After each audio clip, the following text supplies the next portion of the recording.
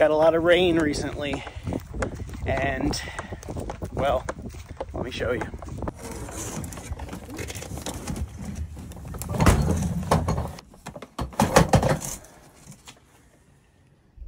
It's all a puddle. See how deep it is. That's at least an inch or two deep. So it goes all the way back there. That's where, back in that corner is where we had our chicks last summer. And this is, I guess, a basement. However, it's more of a cellar slash crawl space. 2/3 of it has headroom, but then a third of it is just a crawl space, but a decent size one. You can easily crawl into it. The other side's opened over there. So this is mostly used for storage, as you can see. I've done some work to try to waterproof it. Very simple stuff like this waterproof paint, because the water was seeping through. I was just kind of patching some cracks.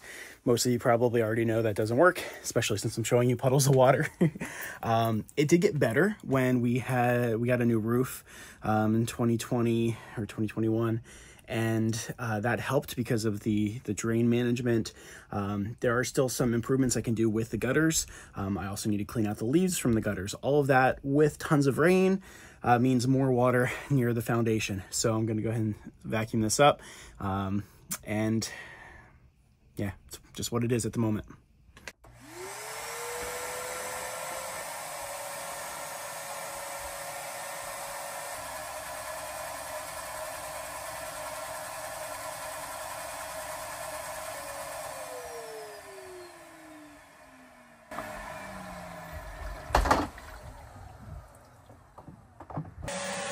It's kind of working, but it's not working well.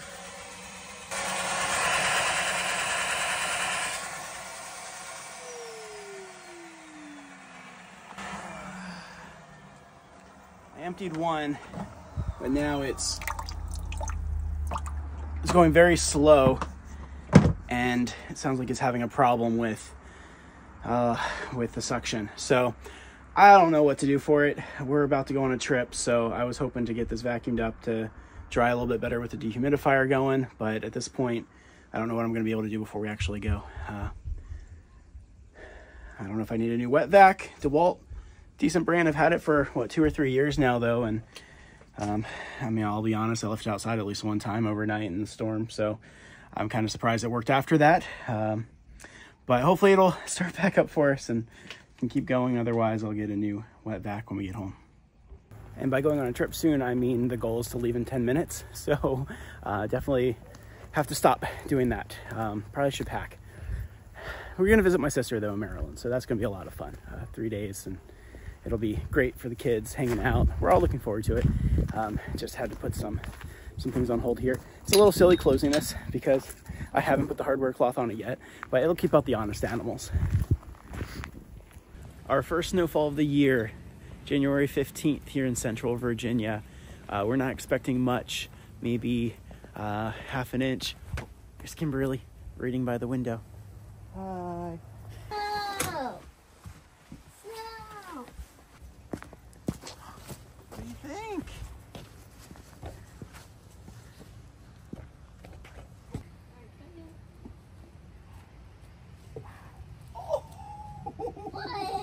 What, Dad? You did. Legend. Dad, you missed me.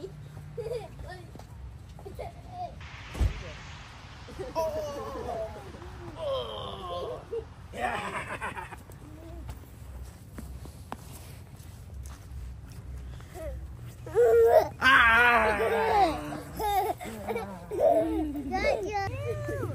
Oh, well, look. No.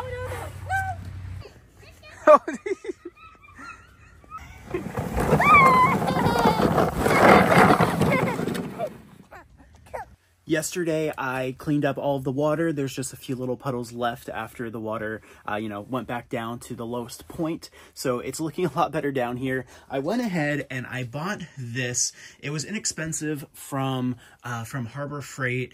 And what I found out, though, the bigger one that stopped working, I feel silly now because I hooked up the hose for the new one to the old one, and it actually started working again. What I realized is what happened. I was using it to vacuum up some leaves and dust in the shed, and it got clogged. So this one still does work. The hose just got clogged. I can't even see the clog. I just know it's there based on the other hose working. So there's that. I'll probably keep this one because I got it on sale, and it probably will be nice to have two in the future. And I can also loan one out to a friend or somebody that needs one.